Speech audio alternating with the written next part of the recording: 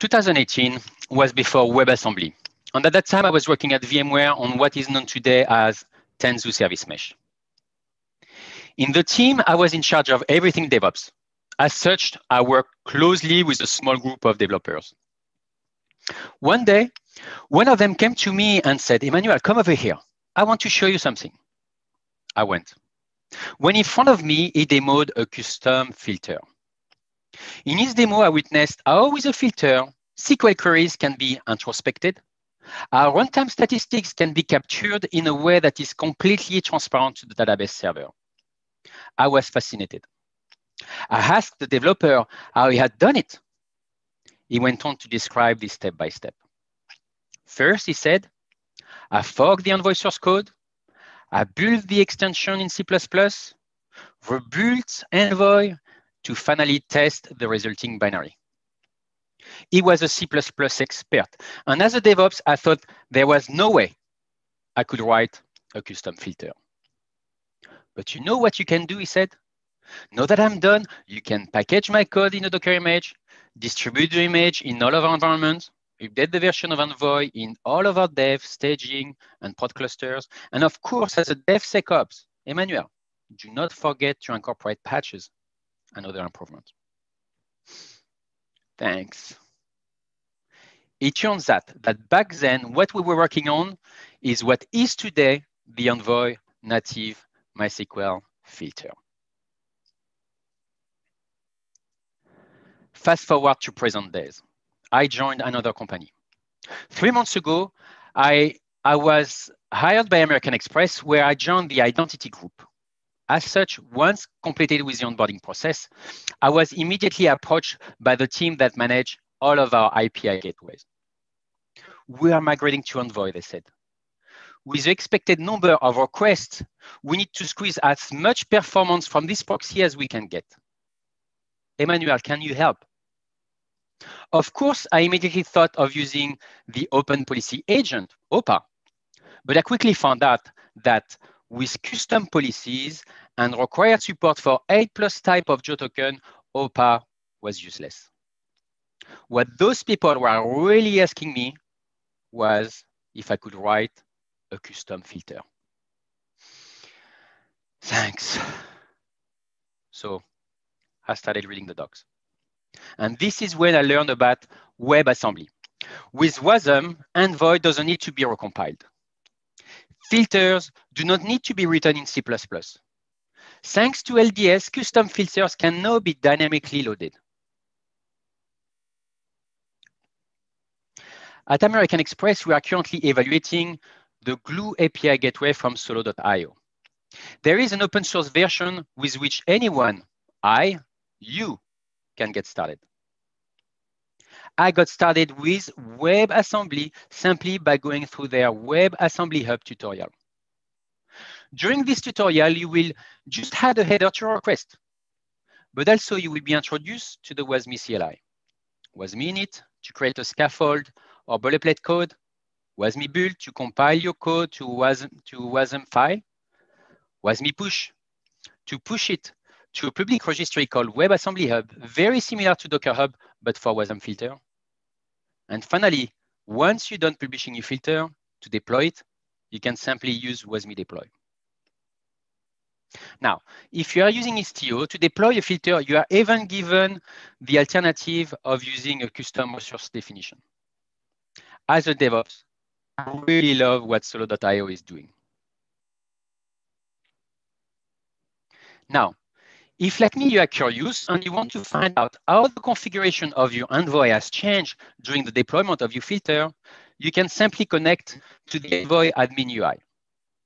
To do so, kubectl port forward to the pod with the proxy you want to introspect, select the Envoy container, and map the port of its admin interface to a port on your local host. After doing so, you will be able to connect to Envoy, in particular to the admin interface, using a web browser. Then, select config dump to see your Envoy's active configuration. The configuration snippet on this slide is what is added for WASM filter. This YAML blob may seem a little bit complicated to those of you who are new to Envoy, but essentially, to configure and filter, you need to provide a runtime. Here, it's a runtime v8, and the location of your WASM bytecode. Here, a local file.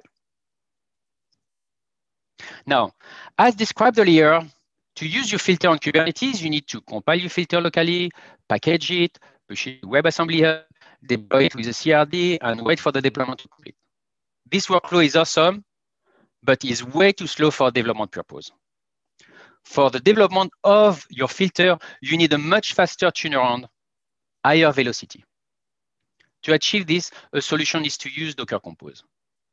This diagram represents my first iteration in Docker Compose, but ultimately I was left with a question. With WASM, can you do more than just add, remove, update headers?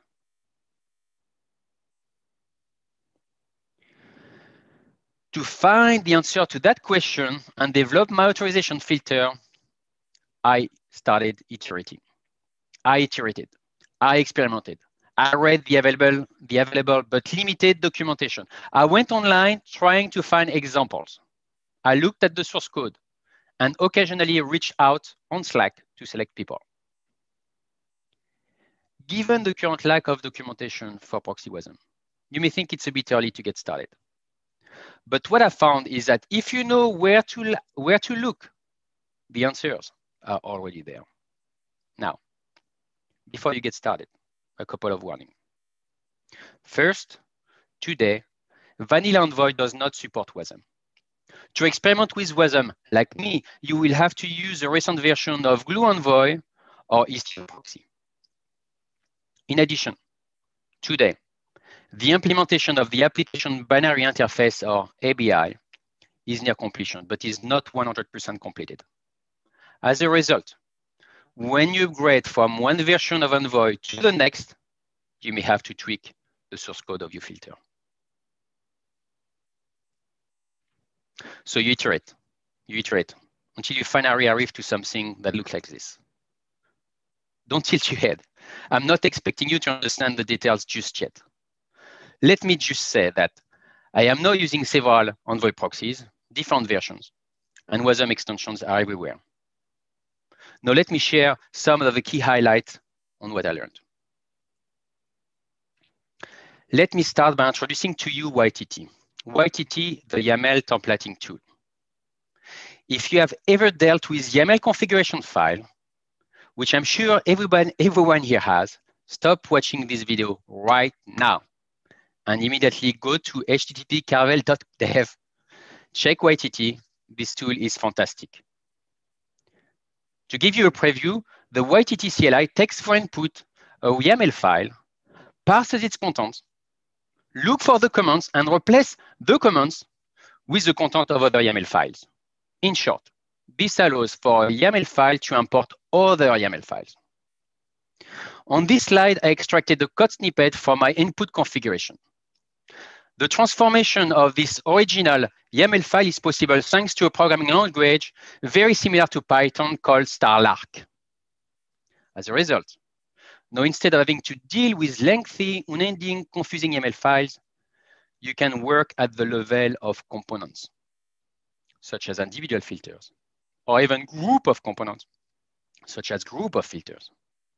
By far, in this project, YTT is a command line utility that gave me the most productivity boost. Check it out. A word about programming language you can use with proxy WASM. One of the promises of proxy WASM is to allow the programming of Envoy extension with non-C++ programming languages. If you want to write a proxy extension today, there are 4 programming languages available. They are C++, Rust, AssemblyScript, and Go. Starting from the bottom, Go through TinyGo is the latest addition to the list. It's very new. I have not personally tried TinyGo to write a WASM filter. But based on my reading, the main issue with Go or similar programming language is that no WASM VM or WASM sandbox can yet deal with garbage collection. Then you have AssemblyScript, a strongly typed JavaScript which is promoted in our community by solo.io. AssemblyScript defines itself as a language made for WASM. After experimenting with it, I was immediately confronted with a limited number of libraries. Therefore, it is my opinion that AssemblyScript is not yet made for proxy WASM just yet. Then you have Rust. Like AssemblyScript, Rust itself is a relatively new programming language. And although Rust has very strong potential, most of us will have to learn it. Finally, back to C++. Certainly, the core developers of Envoy, Istio, Envoy WASM are all well versed with C++. Most examples of WASM filters I found online were written in C++. Additionally, if like me, in a past life, you had to program embedded systems, C++ will clearly be the winning choice. Indeed, compiling C++ code to JavaScript to run in LLVM, a VM runtime, is very similar to embedded system programming. As such, today, it is my opinion that proxy WASM failed on its promise of using a non-C++ programming language. But thankfully, the ecosystem is fast evolving. Regardless of the programming language you choose, you will have to understand the application binary interface. Your compile code, your WASM extension is running in a WASM sandbox, an interface with Envoy using this ABI. You can find the description of the ABI in the software development kit of your chosen programming language. You can think of your WASM extension as a library that needs to implement a given set of functions or methods that Envoy thread will call. For example, when you bootstrap Envoy, the WASM sandbox also starts. The onStart method is called. Likewise, when a request is processed by the listener to which your filter is attached, the onRequest header, onRequest body methods will trigger. This is what is represented in blue on this slide as the Envoy extension lifecycle. But Envoy must also be thought of as the operating system of the WASM sandbox. Indeed, in your WASM filter, if you want to introspect the request, headers, read, write in memory, execute an external HTTP call, you will need to call foreign functions. To illustrate with my authorization project, I use the get request header function on the authorization header to extract the authorization header to find out its content. In my case, the content of that header is a request bearer token. If, like me, you choose to build your extension in C++, you will need to understand Bazel. Bazel is a build tool developed by Google, similar to CMake, Maven, or even the sampler GlueMake. It is used to compile C++ code of your filter. I am sure several of you have had some exposure to Bazel because Bazel, as it turns out, is also used to build and compile Envoy. For those of you who are new to Bazel, there are two concepts or files that are important. First, the workspace file. This is where you define all of your external dependencies and how to import them.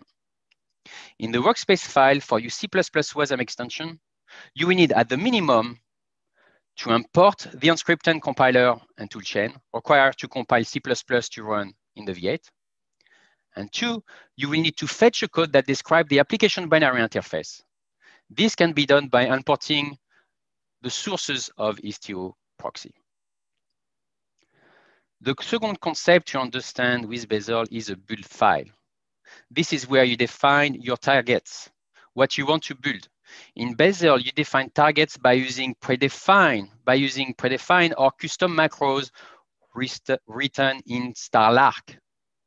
Those macros in Bazel are called Bazel rules. At the bottom left, I show the Bazel rule to build a custom library. At the bottom right, I show the Bazel command to build it. Now, Without entering too much in the details, I would like to share some of the external dependencies I imported in my Bazel workspace. The Google Test Framework, very useful to test custom libraries. Boost, yes, the very popular C++ Boost library, a must-have for C++ filters of medium to advanced complexity. RapidJSON, in my case, that I use to manipulate JSON documents such as my authorization policy or my bearer token claims. Finally, once all the dependencies are imported in your workspace, the next thing is to build the WASM file. This is done here with the WASM CC binary starlac macro. In English, what that Bazel rule means is to build the binary file worker app token WASM, compile the source file worker app token.cc, and link the resulting object to the ABI, Boost, RapidJSON, and my custom library. Now, let's get out of the weeds and go back to a higher level. There are two types of WASM extension. The first type are WASM filters. Attached to listener, can therefore dynamically be configured with a listener discovery service or LDS, and are triggered by a request. The second type of WASM extensions are singletons. In the next few slides, I will introduce them. But before I do so, I would like to share or convey that filters and singletons can communicate with each other. This is done by using either a message queue or shared data or in a shared memory. Let me illustrate all of this with my filter and my singleton in my authorization project. Let's go back for this to the Docker Compose development environment I flashed earlier. And let's zoom in on one of my envoy. On this Istio envoy, 3 listeners and the admin interface have been configured. At the top of your screen on port 8080 is a listener I use to simulate an envoy sidecar to HTTP bin. Just below on port 8007 is a listener configured with a WASM filter and a simulated backend. Such a configuration is extremely useful for performance measurements. For example, using Fortio, a load generator, you can send requests and measure the impact of your WASM filter on latency. Finally, on port 8443 is a listener of interest. This listener uses a WASM filter chain and a singleton stack. Now, here is an early version of my singleton stack. Its purpose is to fetch and then refresh the local copy of American Express authorization policy. As you can see, singletons are not on the request path, and therefore their number and performance have no impact on request latency.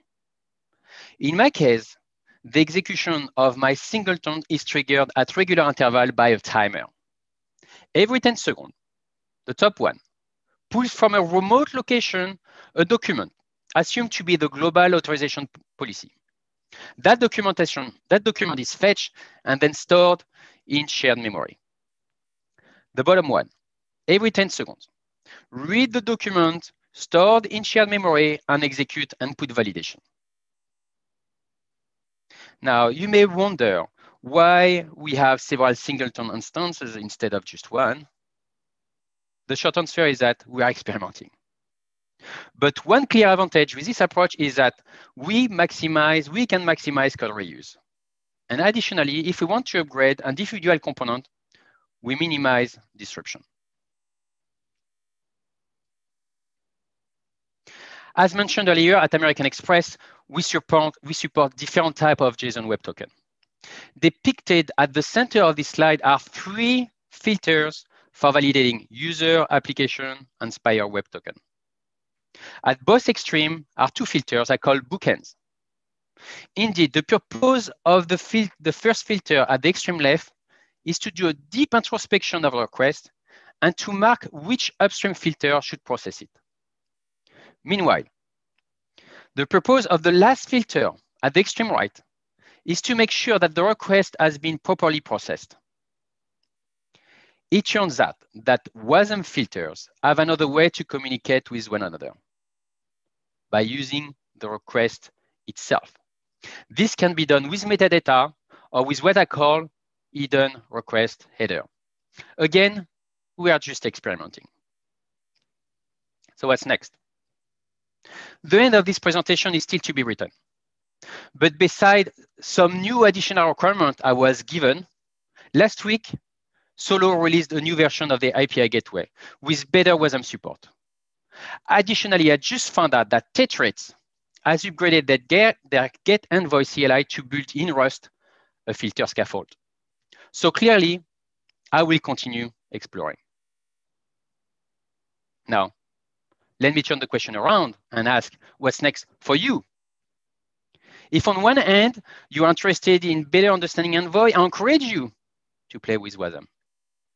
If on the other hand, you are contemplating getting serious with WASM and Envoy, I'd love to hear from you and potentially help. I look forward to your questions. Hello everybody. Thank you for attending my presentation. I have, this presentation was recorded a few days ago, and I shared with the video with the meeting organizer, and a few things happened in between. And I have to say that a lot of innovation is being done with Envoy in the WASM space. The first thing that happened last weekend is that to date, as I mentioned in the video, you had to use a specific version of Envoy to experiment with WASM. It turns out that the WASM Envoy, or the source code of the new addition, has been now merged into Envoy, into the upstream of Envoy, which means that soon, I think it will start in version 117. In the version 117 of Envoy, WASM will be available everywhere. Something else I haven't talked about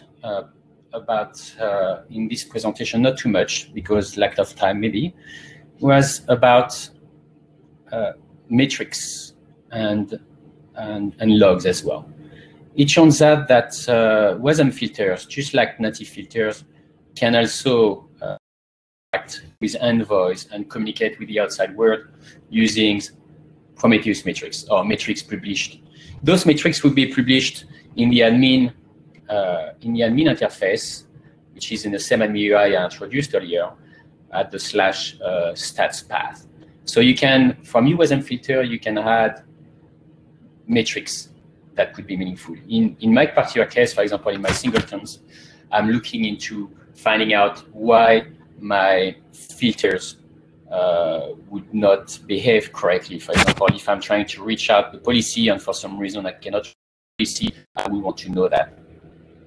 Of course, once your metrics are in Prometheus, if you're interested, you can also alert on some triggers, which may be useful as well. To develop my filter, I'm using logs also. Actually, that's my main source of troubleshooting. And when you start envoys, you can specify some command line parameters, such as component logs. So this is really on the command line of envoy. So if you use the containers, you will have to pass this as the command parameters to the envoy process itself. And you can specify the log level of components. And in particular, there is a component for all WASM filter, which is called WASM. And you can set this envoy component called WASM to the level debugs, and then you will be able to see all the debug level messages, which is quite useful when you are troubleshooting. That being said, when it's in production, make sure that you do not run your envoy in debug level, including for WASM filters. It turns out also that in the past few days, I have been experimenting with Get Envoy CLI, which I just talked about, which offers Rust scaffold to develop filters. I'm really getting started with this. I'm very pleased by what Rust provides in terms of the developer experience. And I'm really looking forward to it. So there are some, you don't have to deal with Bezier anymore because there is cargo, there is a concept of traits. You have also tests that are integrated in the language. And I'm kind of experimenting again with this. What I found is that if you put too many libraries into your WASM filters, you end up having the WASM binary itself becomes larger and larger. And I'm wondering if we should not be monitoring the size of the WASM filter. Obviously, in my case, it's being fetched from a remote location. But you have also the concepts of concurrencies. And I do not know yet if the size of the filter is something that should be monitored. In which case, C++ or even assembly script, which had the smallest size for what I've seen. C++, you can really take only exactly what you need. I'm not so sure if it's possible with Rust. I assume it is, but so far what I found with Rust is that my filter was just to add or extract headers was a little bit too big to my test. Another things I want to talk about is about performance, and it turns out that over an external authorization filter such as OPA, and compared to a WASM filter which is completely compiled in or running inside Envoy, I think you can have about 20 times improvement in performance, which is significant. That being said, with WASM, you have also the concept of runtime. And I talked about the runtime. The runtime that I've been using was mostly the V8 sandbox, which I think is the most mature to date. But there are other sandbox that are coming. With the V8 sandbox, really, compared to native filters, you can reach approximately 40% of the performance of a native filters, which is quite significant. But some new type of runtime are on the way, where you will be able to get even closer to native performance. There is the WAVM, which with which you would be expected to reach about 90% the performance of native filters, and null VM, where basically you are using the WASM SDK, but it's actually almost compiled into Envoy. So it's quite possible in the future that native filters will be built into WASM to benefit from the fact that you can bring them in and out based on the configuration of the filter itself. I looked at performance of from a request performance. As I said, filters WASM on the request path. In my particular case, right, I want to make sure I'm getting as much performance as possible. As you have seen in the architecture I have right now, I have several filters. I don't know if it's the right strategy on the request path, at least, but that's something I will have to find out. And the way I do it, or I intend to do it, is by using Fortio. I briefly talked about this, and to try to experiment with the architecture of the system. It turns out that right now, instead of trying to improve the performance, I've been trying to saturate create a filter that slows down the request to see what would be the behavior of Envoy when it's being saturated. And that's something that is very interesting to me, to see what is the expected behavior of Envoy itself with WASM filter. Working on getting the highest performance as possible, I've been trying actually to build a filter that literally slows down my request and sleeps and send the request, half a second later, and then I send a lot of requests and I look at what Envoy does. For me, that's interesting. That's something that I'm exploring as well. To conclude, really, if you think about what WebAssembly is, really, and if you have been working with containers for a while, I think it has the potential to have a huge impact in the container space. For example, some people say you can replace containers themselves with WebAssembly. And actually, that's something I looked at. I wanted actually at some point to have a WebAssembly singleton that will read my policy, transform it into a Rego policy, and feed it to the OPA external filter. I have not completed the work, but I was thinking, that would allow us to migrate from our custom policies to something that is more open, which would be the OPA open policy agent Rego policies, and to try to see if that's a way to do the transition. But if you work also with function as a service, you can see that actually what Envoy is, it's really invoking functions. And those functions are actually the functions that are in my WASM filter. And in the space of function as a service, WASM can have a huge impact. Lots of work is being done there. I encourage you to have a look at it. And finally, the last note, I think there is, as I said, Envoy, the WASM extension has been merged into the upstream on Envoy. Even so, the code has been merged. There is still a lot of work in terms of the documentation that needs to happen. There is no documentation there. I think it will be there in the 1.17 version of Envoy documentation. So there are a lot of opportunities for some of you, including myself for that matter, to contribute to the open source community that way. And if you do not know how to do that, feel free to reach out to me. I'll be happy to help you out in any way I can. You can find me, of course, on the Envoy Slack channel and a few others as well. So I look forward to hearing from you very soon. Thank you.